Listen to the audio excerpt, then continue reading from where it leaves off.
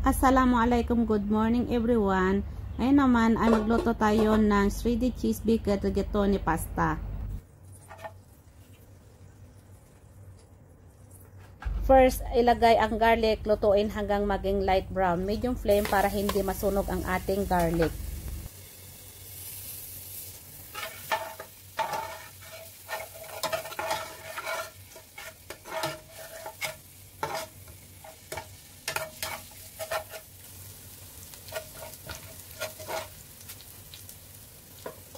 Second, ilagay ang minced onions. Lutuhin hanggang maging tender at translucent ang appearance nito bago ilagay ang minced beef.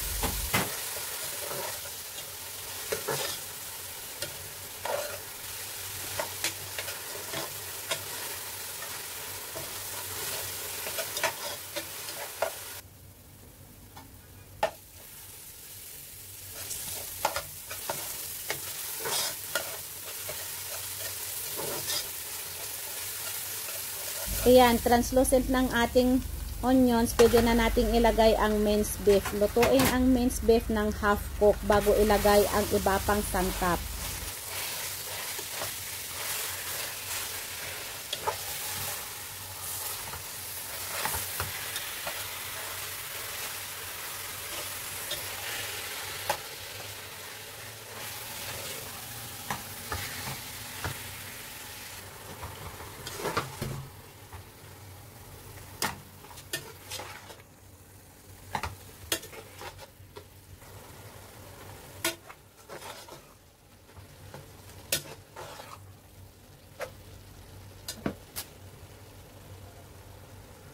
Ngayon naman, ilagay ang butter, spices, tomato paste, at maglagay ng water. Haluin, takpan, at isimmer.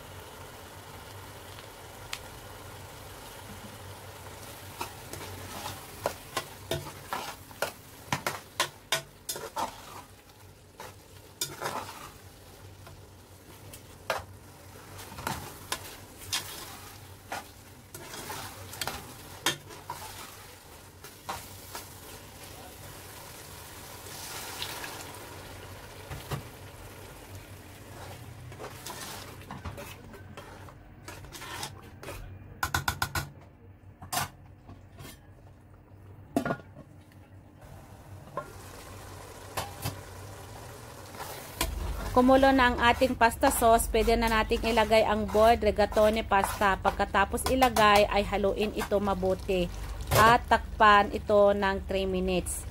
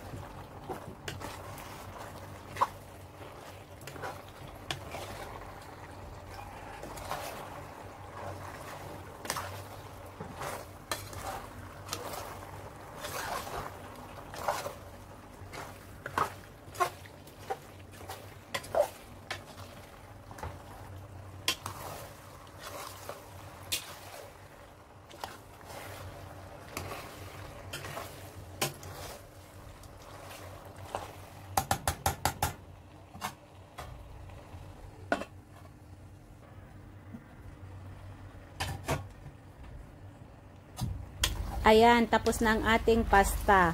Ganito ang texture ng ating rigatoni pasta. Hindi masyadong maraming sauce at medyo dry ito. Ngayon ay i-keep aside muna natin dahil gagawa tayo ng cream. Ganito ang magluto ng cream. Maglagay ng butter, milk, salt, and black pepper.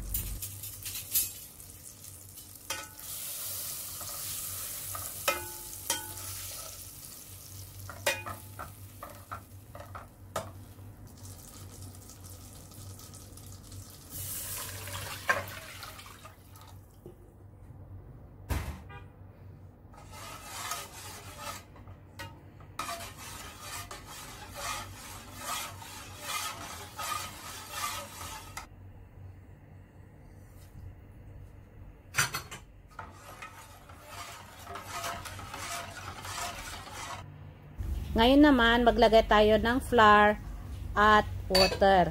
Pagkatapos ay haluin lang ng haluin.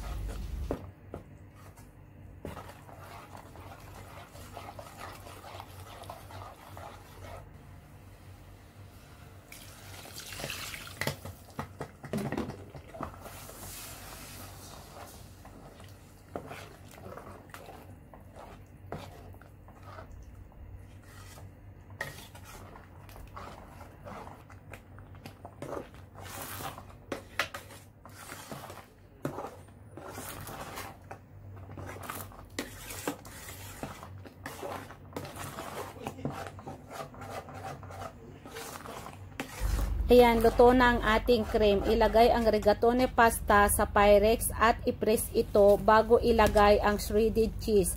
At maglagay muli ng pasta at i-press muli natin bago ilagay ang cream sa ibabaw ng pasta.